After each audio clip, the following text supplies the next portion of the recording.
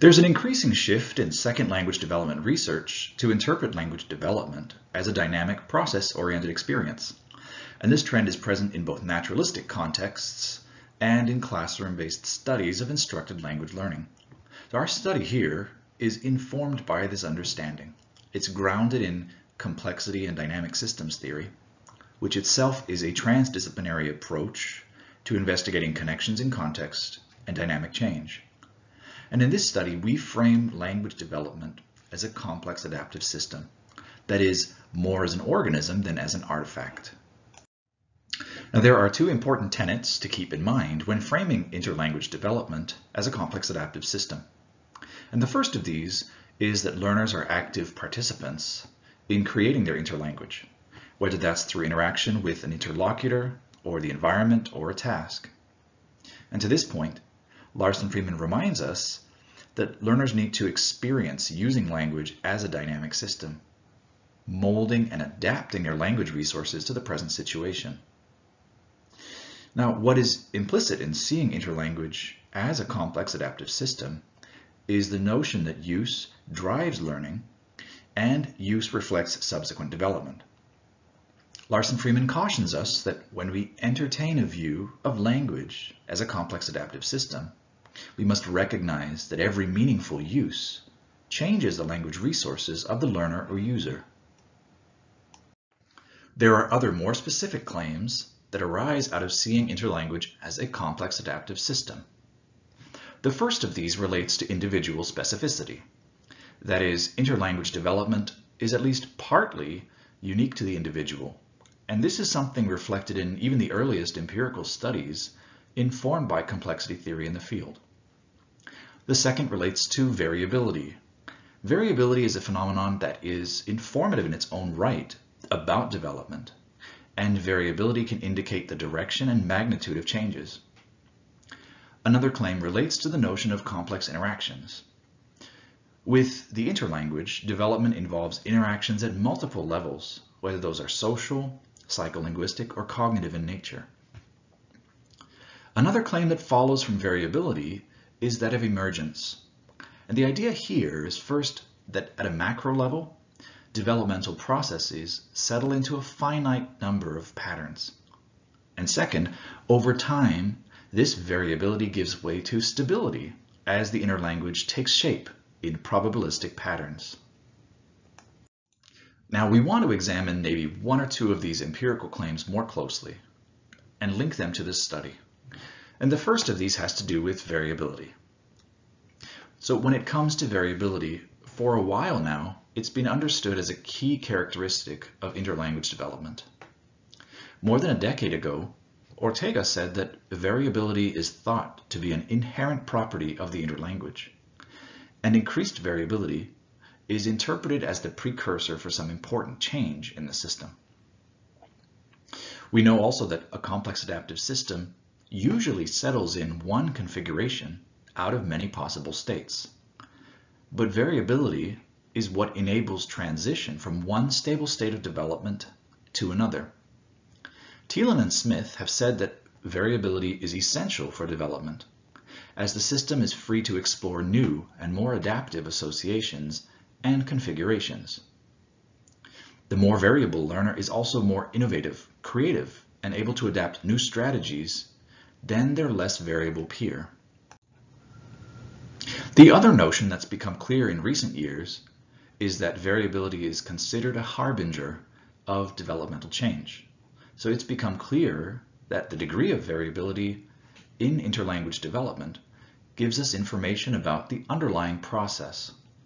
Why is that? Well, it's because differences in degree of variability lead to differences in interlanguage development. Verspoor and Debat have said that when it comes to the nature of information that variability provides, the cause and effect relationship between variability and development should be considered reciprocal.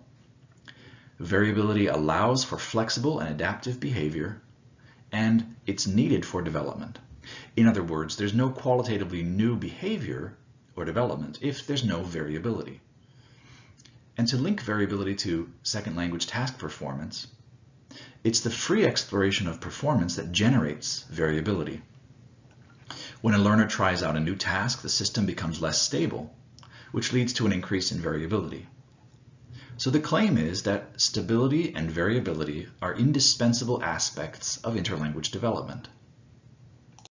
So we were particularly interested in how we could examine variability in the context of task performance and using qualitative markers of language production. So conventional studies of task performance often group learners under different task conditions.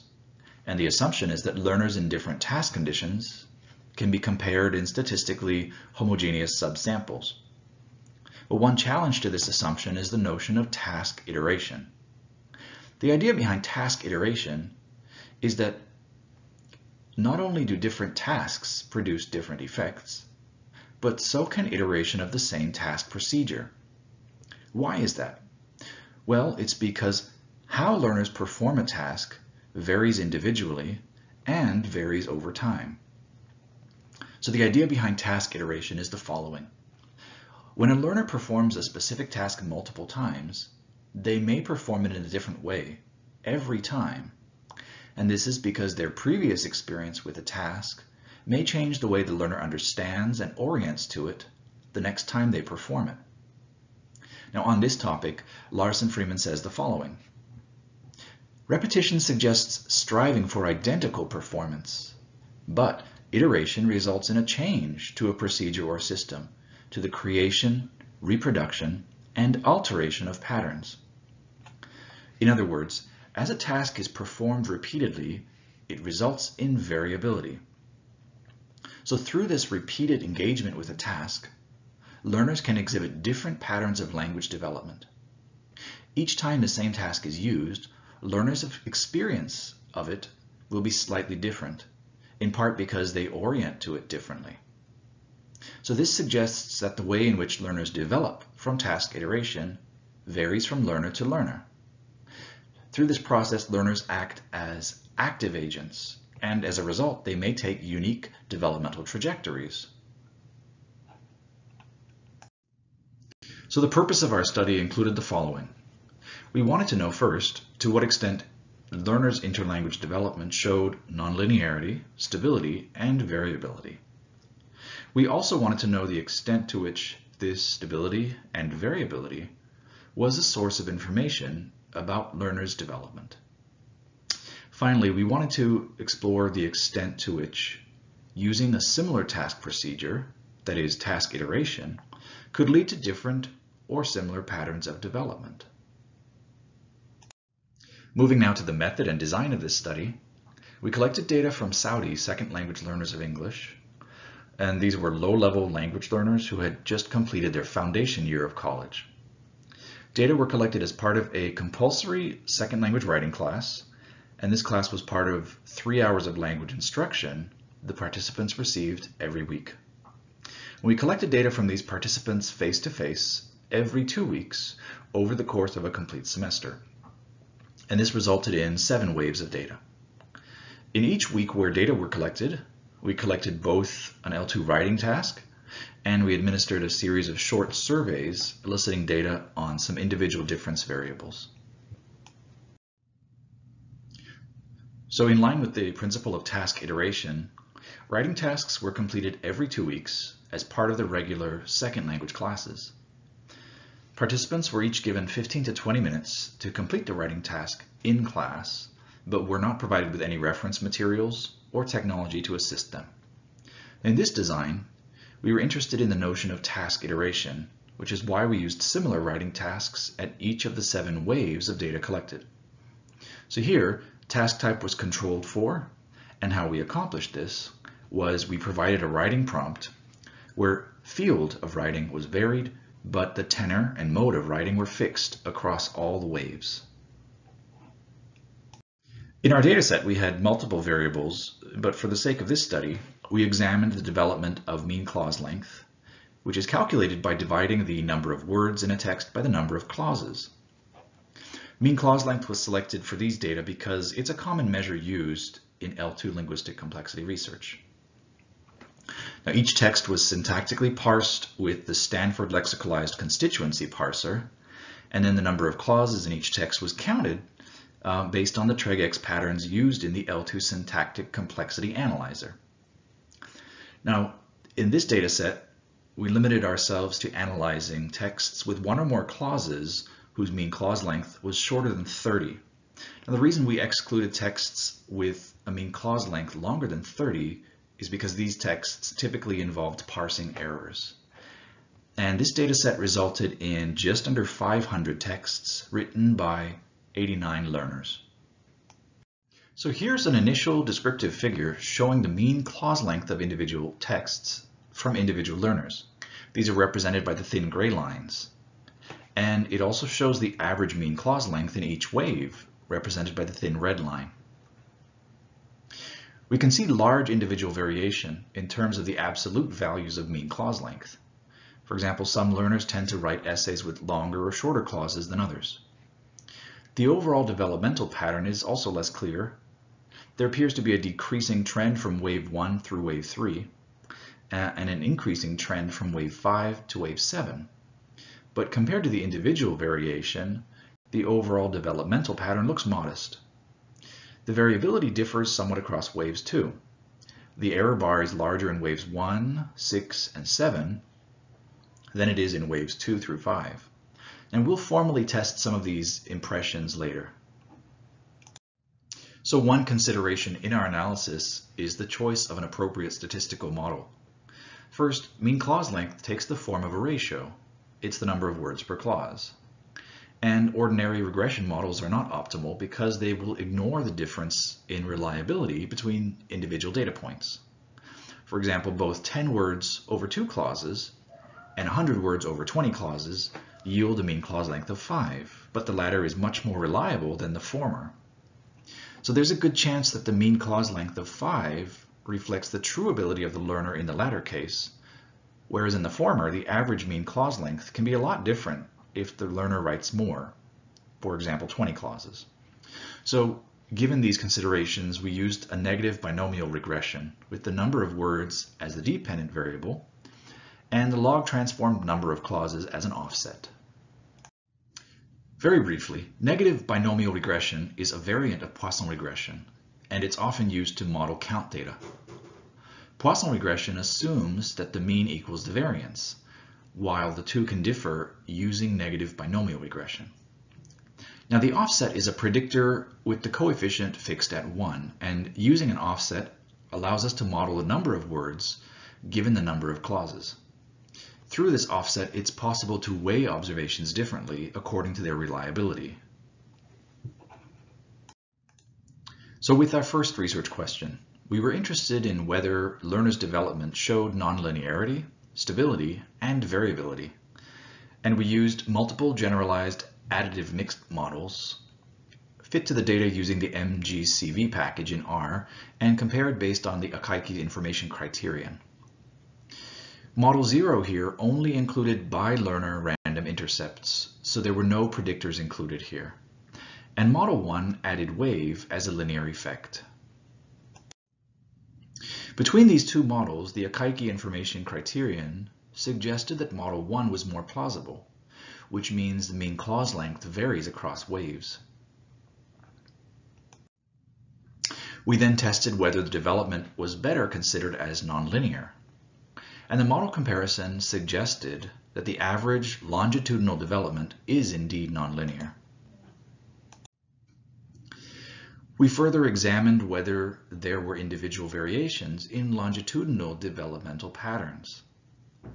Interestingly, including the individual variation here did not improve the model. Our data therefore didn't support the idea of individual variation in developmental patterns. So here is the model-based developmental pattern of mean clause length, modeled using GAMS. You can see that it decreases from wave 1 through wave 3, and mean clause length then increases afterwards. So in our second research question, we turn to the variability of data rather than the change in the mean value. We were interested in whether the stability or variability in the data were a source of information about learners' development.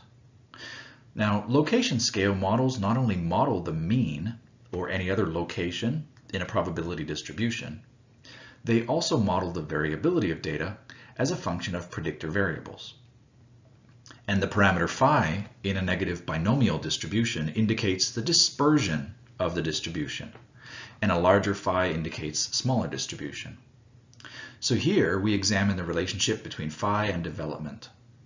In other words, we looked at whether the variability of mean clause length correlates with development. In terms of our specific procedure, we calculated the difference in mean clause length between neighboring waves. For example, between wave 2 and wave 1, between wave 3 and wave 2, within each learner. And we then used the difference score between wave t and wave t plus 1 as a predictor of phi at wave t. In other words, this is asking whether the change in mean clause length is associated with its variability. Of course, wave 7 was excluded from the analysis because there is no observation at t plus 1. So the difference score couldn't be calculated. Now, using this specific procedure, our target data were 357 essays written by 85 learners. Turning to model specification, here we used a Bayesian mixed effects negative binomial location scale model. And we turned to Bayesian modeling here largely because of the availability of the tools with which we can perform the following analysis. Now, this location model is the same as the model 2 presented earlier. That is, it is a nonlinear wave model with bi-learner random intercepts. To this we added weakly informative priors to all parameters, and all the quantitative variables were standardized to a mean of 0 and a standard deviation of 1 for ease of parameter estimation. And models were fit with the BRMS package in R and compared using the Watanabe-Akaike information criterion. So here is a brief list of the scale models that we've tested. The baseline model, model 0, only includes a single intercept, which is basically the same as not specifying a scale model. Model 1 adds a bi-learner random intercept, testing whether the variability of mean clause length differs across individual learners. Now, our comparison of these first two models suggested that we don't need bi-learner random intercepts here. This indicates that the data do not support the presence of individual variation in the dispersion of mean clause length. However, we retained these random intercepts in the models that follow just to capture residual individual variation in the data. Next, we examined whether the dispersion varies across waves, and our model comparison here indicated that it doesn't necessarily differ across waves. And although we didn't present the results here, we've also tested the possibility that waves are nonlinearly related to dispersion, but that doesn't seem to be the case either. So our data so far do not support the idea that the variability of mean clause length changes as learners develop over time. Now, in our next comparison, we tested whether the dispersion is correlated with the difference score representing the change in mean clause length between neighboring waves. This time, the model indicated that including this difference score indeed improved the model. However, let's take a closer look at Model 3. In Model 3, the mean posterior distribution of this difference score parameter for phi was 0.73, and 0.73 indicates that the increase in mean clause length was associated with a smaller dispersion.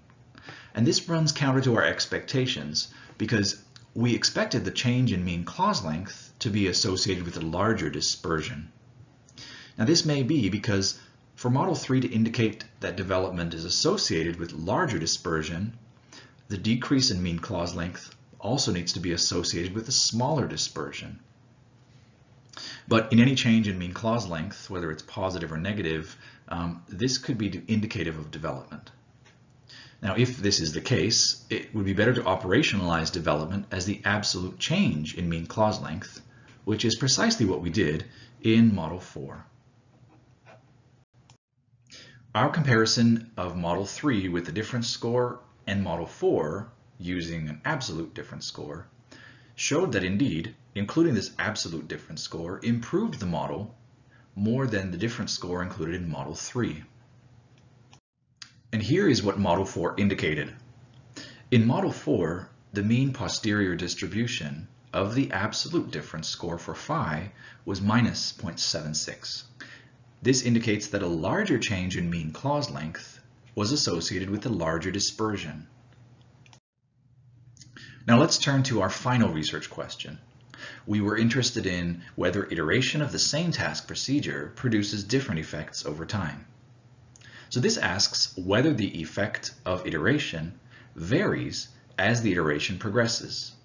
For example, whether the difference between the second and the third iteration is any different than the difference between the fifth and the sixth iteration.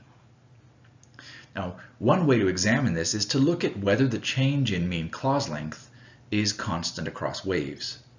If mean clause length increases at a constant rate, it suggests that task iteration exerts a constant effect across waves. Going back to Model 2, here we can see that the change in mean clause length between waves is not constant. Mean clause length only starts increasing at around wave 3. This suggests that it takes a few task iterations for learners to benefit from it, at least insofar as mean clause length is concerned, but we admit that this remains somewhat speculative. So let's revisit the purpose of this study. Given our review of literature, we hypothesized that learners' development, and in particular their linguistic complexity as measured by mean clause length, would indeed show patterns of nonlinearity and systematic variability. Now, our analyses showed that first, mean clause length did vary significantly across waves. Our analyses also showed that the average longitudinal development was indeed nonlinear. However, our analyses did not show individual variation in these developmental patterns. Now, this may be for one of several reasons, either due to the time window adopted of a single semester, the number of data observations, 7 observations, or the time intervals or frequency of data collection every 2 weeks. Now, in line with empirical claims in the literature, we expected this stability and variability in the data to be a meaningful source of information about learners' development.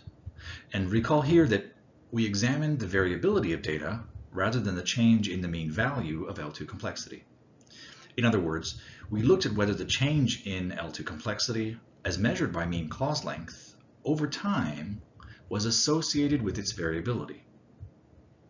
Now, our analyses showed that there was no significant individual variation in the dispersion of L2 complexity across the 7 waves. And when we examined whether this dispersion varies across waves, model comparison indicated that it didn't differ either linearly nor nonlinearly. And this, of course, shows that our analyses did not support the idea that the variability of L2 complexity changes as learners develop through time. The dispersion was associated with the difference score representing the change in mean clause length between neighboring waves. And our final model, including an absolute difference score, indicated that a larger change in mean clause length was associated with larger dispersion. In our final research question, we asked whether iteration of the same task procedure produced different or similar effects over time. Our analyses showed that the effect of task iteration on L2 complexity as measured by mean clause length was not constant, and instead it varied as the iteration progressed. You can see from this image that it took several task iterations for learners to begin to benefit developmentally from task iteration, at least with respect to the L2 complexity measure of mean clause length. So in conclusion, we've been able to show empirically that use does indeed drive second language learning, and use reflects that development. As Larson Freeman notes, we've been able to show that every meaningful use of language changes the language resources of the learner, and over time, stability arrives from this use. We've also been able to show that experience using language allows learners to adapt their language resources as they meaningfully engage with the task. Secondly, we were able to show empirically that variability is a necessary feature of second language development, and that it remains an important source of information about that development. Our data shows that variability is an inherent property of second language development, and that it's essential for development as the system explores new, more adaptive configurations. Finally, our design shows that task iteration does indeed create options in learners' second language resources and provides them with choices for meaning making. As Larson-Freeman notes, our data also show that iteration results in changes to the system and the creation, reproduction, and alteration of patterns of language development. We believe this can be achieved, as in our design, by designing learning activities that are inherently repetitive but also offer affordances for creativity.